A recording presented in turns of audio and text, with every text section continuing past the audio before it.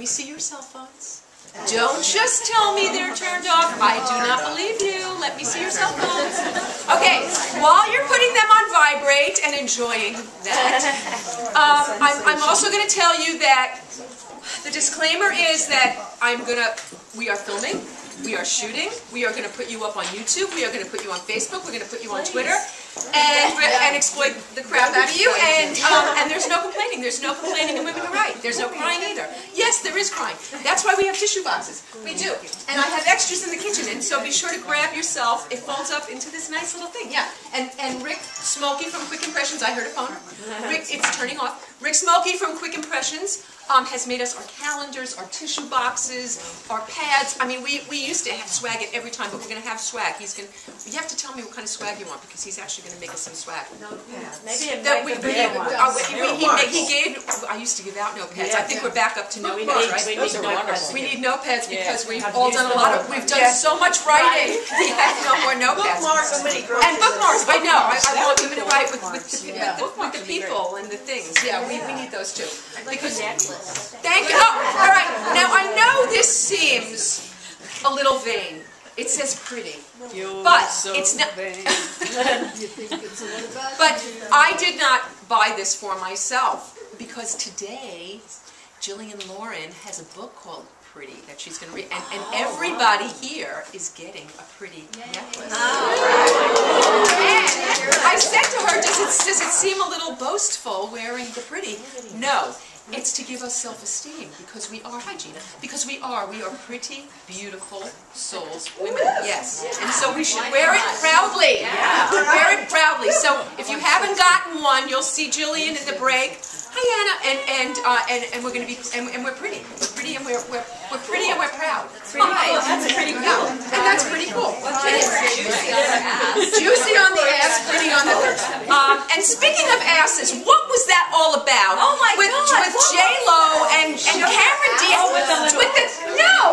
They come back from the break and they're showing their asses. I'm sorry, but I am offended. You liked it? Pretty from behind and from in front. Yeah, but you know, to me that's saying all I am is my body, and that's my value. And to me, it just... I thought she did it because she had to cover her nipples. Well, she did have to cover her nipple. That was the point. All right, we're out of control here. We're out of control.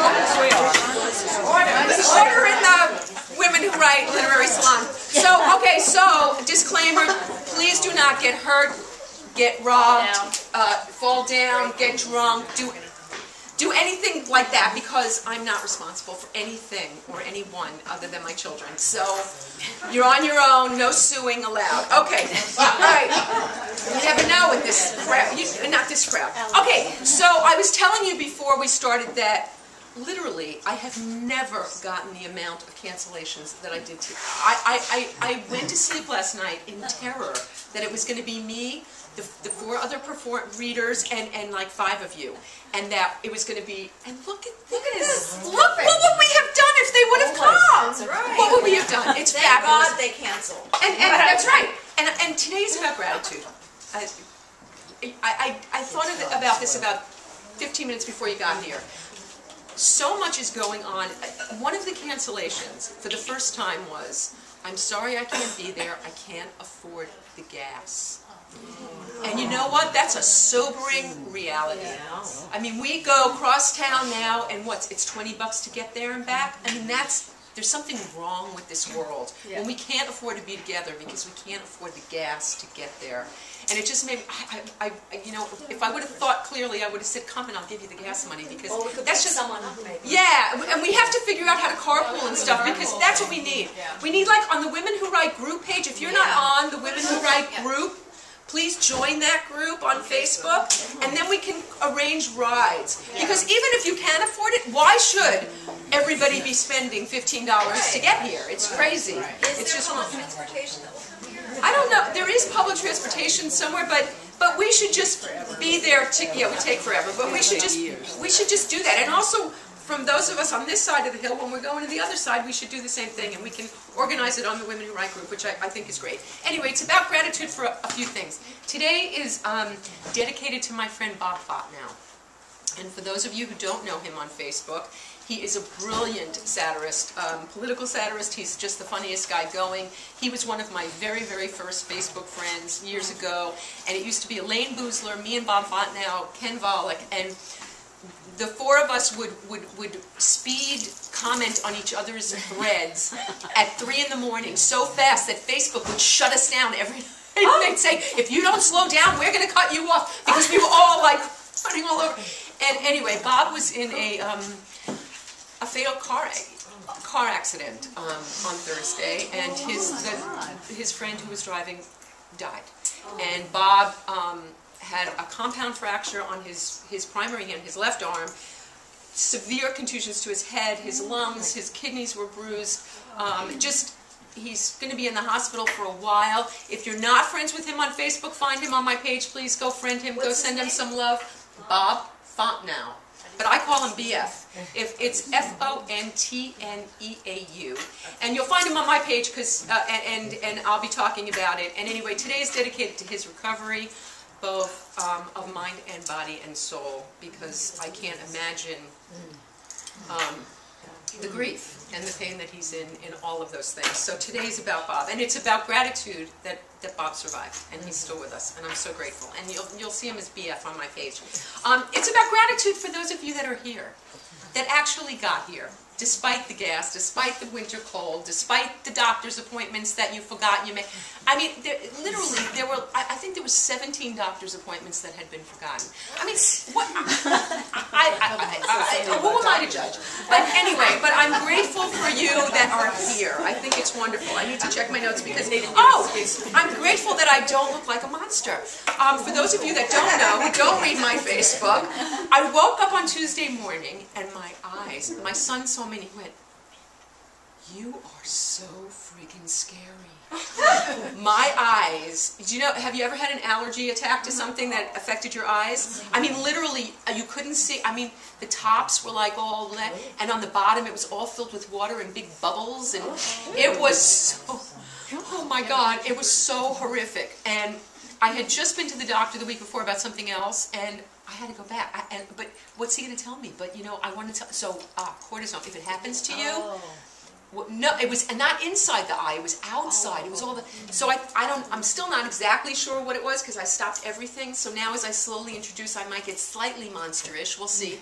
But anyway, so I'm grateful that for you ladies, are not looking freakish and scary, because that wouldn't be nice. So I also want to say a bunch of us, as what Suzanne was saying about us supporting each other. For those of you that haven't seen Suzanne's show, this is a must. This is an absolute must.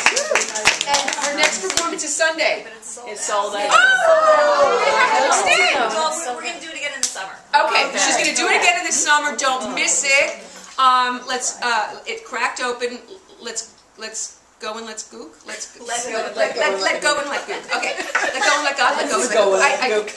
And I knew there was a gook in there somewhere. Oh, fantastic. And then a bunch of us met up, and we went and saw Kelly Carlin's show on last Friday.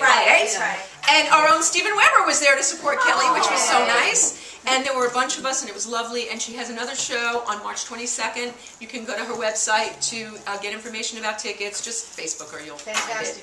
A wonderful show. Lots of reminiscence about her dad, who was George. And just wonderful things you won't hear anywhere else. And she did a lovely job, really good job. And Paul Provenz as the director was an excellent thing. Okay, so yes, we did that. I'm going to let you guys are going to do shout-outs in a bit. I just want you to know that I'm also grateful because we have the sexiest men alive. Because what is sexier than a man who makes you laugh? Nothing. Because for me, and I want you to know, I shaved for you. Who else shaved here, boys? Oh, liars! Oh, finally something. All right, I'm shaming the women in front. Okay, I also want to say that, I planned for you guys before you come. 3 bathrooms. I count how many potties that is. And and yesterday when I was going to clean the first bathroom, I took off my watch and I put it down on the TV. Now, I'm a little perimenopause, And title of my next book, what do you think? Yeah. Mental buzz.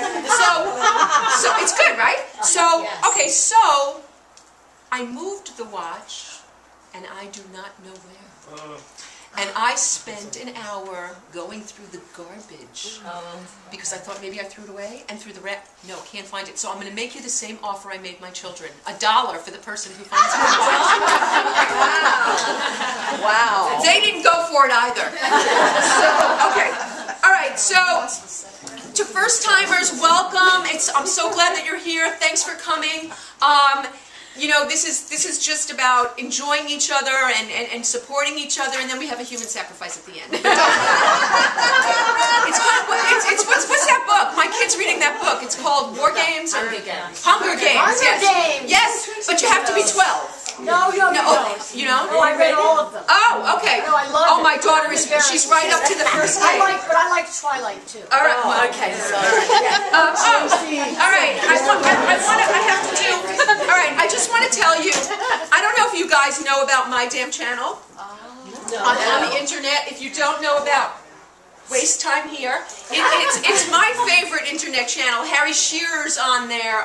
Mary Lynn, how do you say her name? Right. Yeah, her. And David Wayne Days. David just directed the new Paul Rudd, Jennifer Aniston movie that just came out, but he has a show that runs on My Damn Channel. Wanderlust. Yes, he did. Yeah, that's him. And he's got his own cable show. And the thing that I love, Rob Arnett, who I adore, who founded and does this My Damn Channel. He's I call him TV boy. Anyway, he supports internet art at the same level as television art, and he pays and values it. You know, Funny or Die, haha, funny. They don't pay their talent. They live in nice big mansions. They don't pay their talent. No, but My Damn Channel. Mark Maron's on there now. Really? Yes. And we want him and Rob.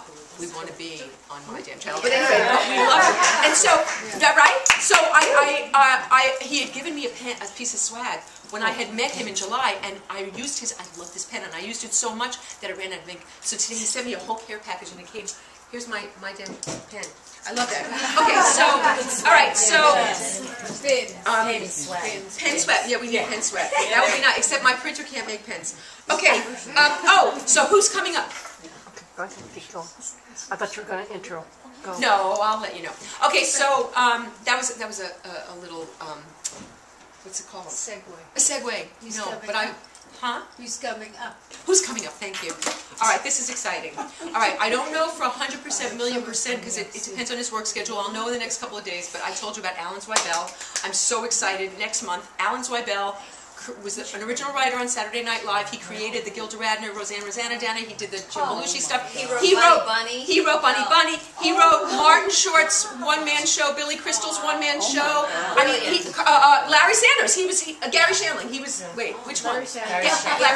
Gary Shandling. Oh, but the Larry Sanders. No, the Larry Sanders show. But he had two, but it was the Larry Sanders show. It's the Larry Sanders. He is the funny behind the funny, and he has this book called Lunatics with Dave. I don't have the book in front of me. With Dave Barry, and it is hysterical. I'm telling you, Carol now. It's hysterical. Anyway, so okay, we have him. Larry Miller. Do you know Larry Miller? Yes. Oh my God, Larry Miller's going to read for us. Oh my God. When is this happening? That I think in May. Joe Ponzolano, Joey Pants from The Sopranos. Yeah. Okay, Christina Haag. Okay, how many of you remember JFK Jr.'s love, the love of his life? Well, she wrote a book about it, and she's coming. She's coming in April. I'm so excited. What's her name? Christina Haag. March 27th. Oh, and Haag. I got an email yesterday. Liz Winstead. Liz Winstead created The Daily Show. Hello. She's coming to read for us. So we have unbelievable things, but no one as exciting as the readers we have today. I just want to say